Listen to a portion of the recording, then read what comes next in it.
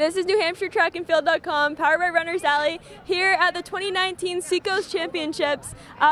Meet Hub sponsored by Thomas LeVay of Better Homes and Gardens Realty, the Mazziello Group, here with the winner of the 100 and 200 meters, Jack McSweeny of Exeter, with a time of 23:14, I think. Okay, awesome. So what were your goals coming into the races today? Well, I knew I was going to have Marshall Burns and Dante Radagonda on my side, so wanted to keep up with them, hopefully get the win. Okay, so how do you feel about the win and your performance today? I feel pretty good because it's a PR, so always happy about PRs. Always great? Yeah. Can't ask for anything more than that.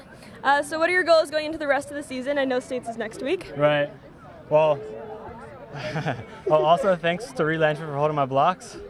We want to beat. Okay, our goals are we want to beat Pinkerton coming up. That's a big goal. Good goal, always. Yeah. Okay, and you're done for the day too? Yeah, I'm done. Okay, awesome. Any shout-outs going in, based on the meet today? Anyone supporting you? Anything? Shout out Colin Richardson, the best sub in the game. And yeah. That's okay, it. sounds good. Congratulations. Thank you.